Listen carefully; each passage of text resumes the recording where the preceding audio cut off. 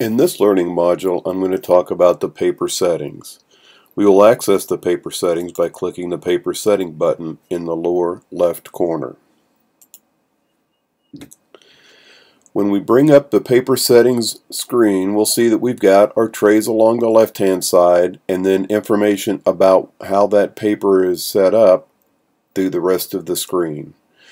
If I look here on this, the first line is the paper profile name. Since in this particular case I do not have this paper set up by a paper name, nothing appears in here.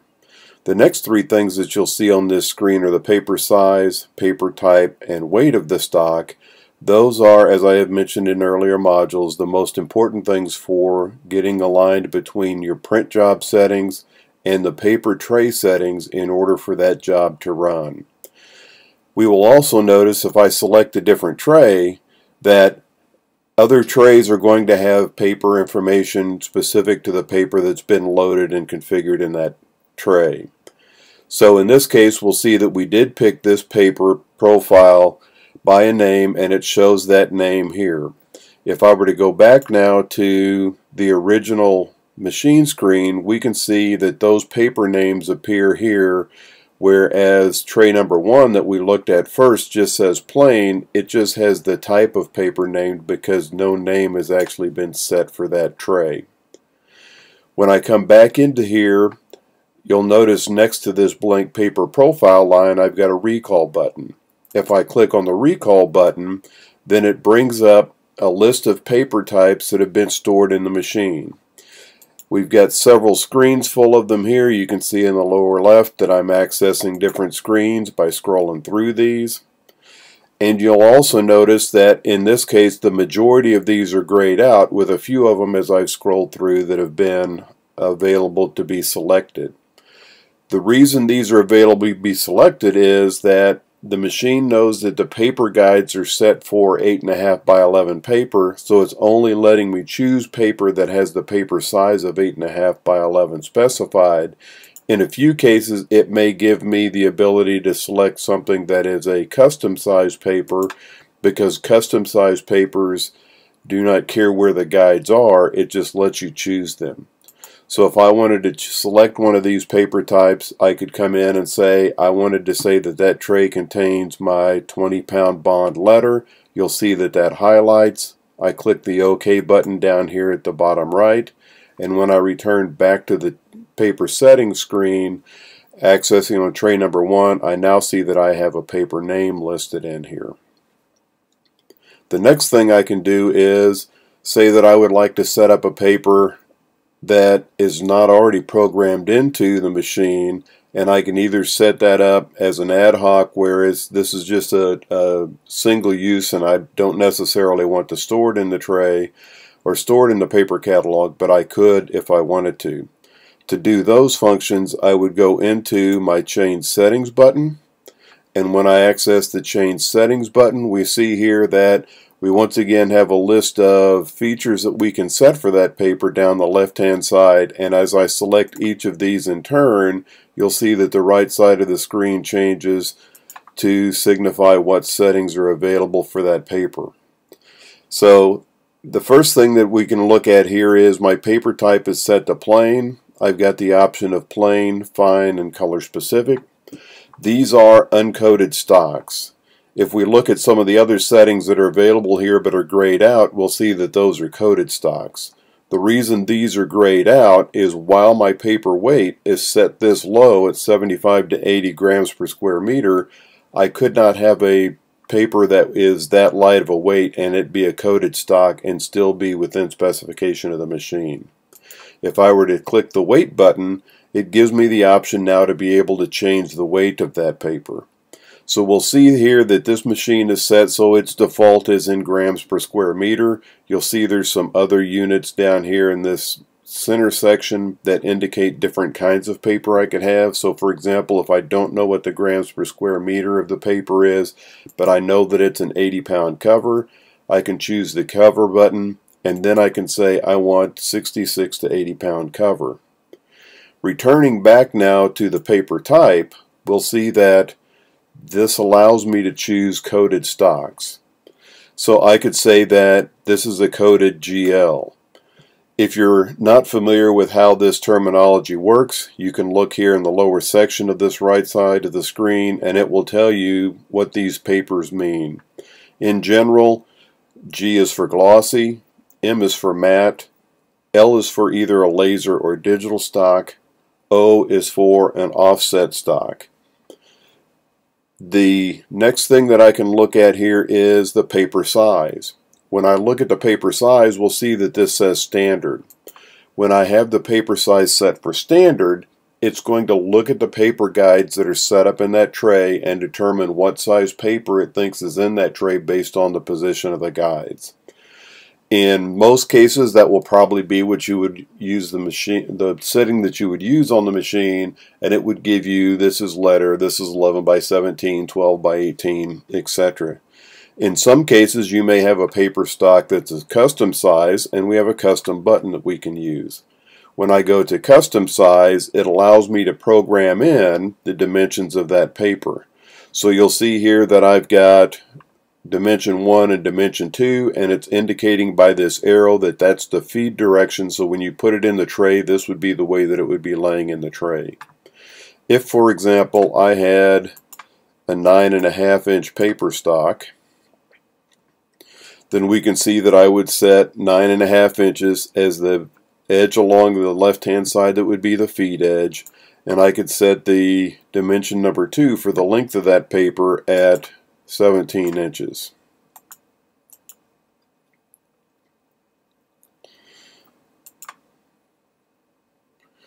You'll see here that sometimes this wants to be a little difficult since I'm running this as a remote screen. The buttons are a little finicky, but I eventually get it set to 9.5 by 17 inch paper. I've also got the ability up here to say that I'd like to do a size registration or a size recall. If you have a specific size of paper that you use on a frequent basis, you could go into size registration, and you can see that I could set up size registrations here. If we come back to this now and I click OK, we will see that now my paper size says 9.500 by 17.000. One of the things to note here is that when you see 3 digits after the decimal point, that indicates that this is set up as a custom size paper. If I hit the OK button here and go back to my paper settings, we'll see that it says it's custom size. It's 9.5 by 17.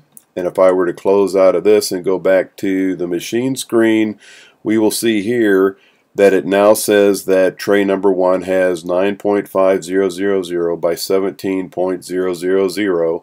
It was the coded stock, and it's an 80 pound. On this screen, it doesn't tell us 80 pound of what type of paper, which is why most customers tend to use the grams per square meter, because it actually gives a value that doesn't matter what type of paper is in there. In this case, I don't know whether this is a text weight, a cover weight, a bond weight, or whatever is in that stock. Returning back into the paper settings, I can now see that I've got these settings put together for this paper. If I look at the change settings button, we'll see that there are some other settings that can be made here. Colored paper just gives the paper another name. It doesn't necessarily restrict the use of the paper by the name. So by that I mean that if I were to select this and say that it was a red paper stock, it will show that that is a red paper stock when I return back out, but it does not stop this from using this paper if the paper is set to be white in your print job. So it would still pull that even though this shows that it is a red paper that's in that stock. If I return back now to my colored paper, I'll set this back to white. You'll see that I've got an option here for punch. Punch does not tell the machine to put a punch in the paper.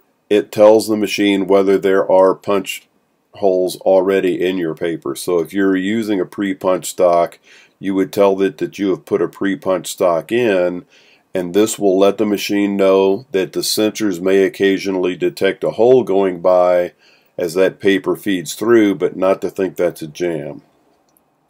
There are some other settings here for the both sides adjust, expert adjust, and color density adjust.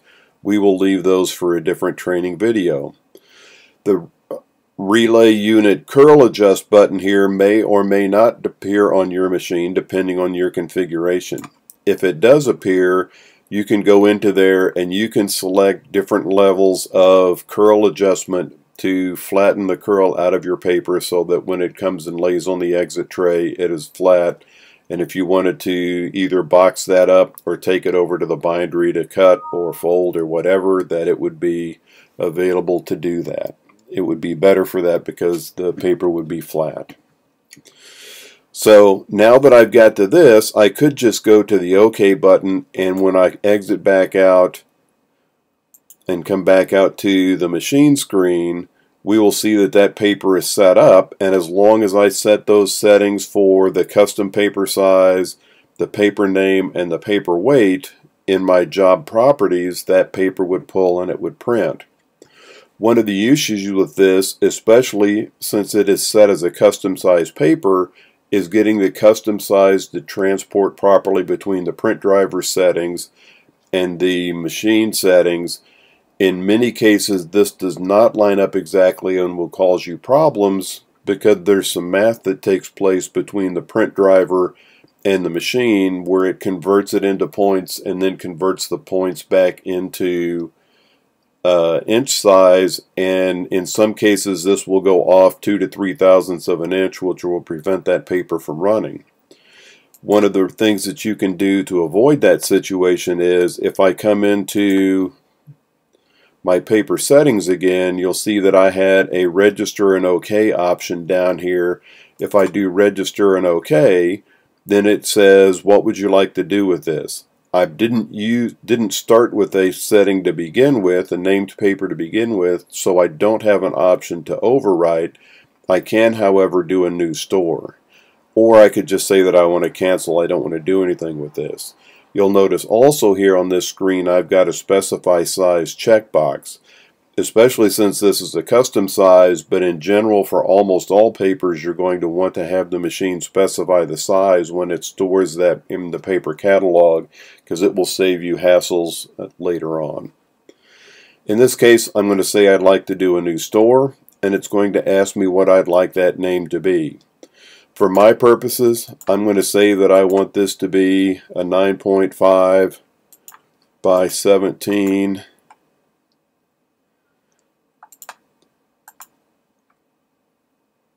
cover stock, and do an OK on that. We'll see that my name changes now to 9.5 by 17 cover, and when I close back out I can now see that I've got 9.5 by 17 cover. When I go to my print job and I'm setting up the print properties, I can now say I'd like to pull a paper name from the paper catalog. I will have that 9.5 by 17 cover available, and it will then bring all the settings from the machine back into that print job, so everything will line up and it will work fine moving forward. And that paper name will also now appear in the paper catalog, so I can choose it the next time I put that paper into the machine.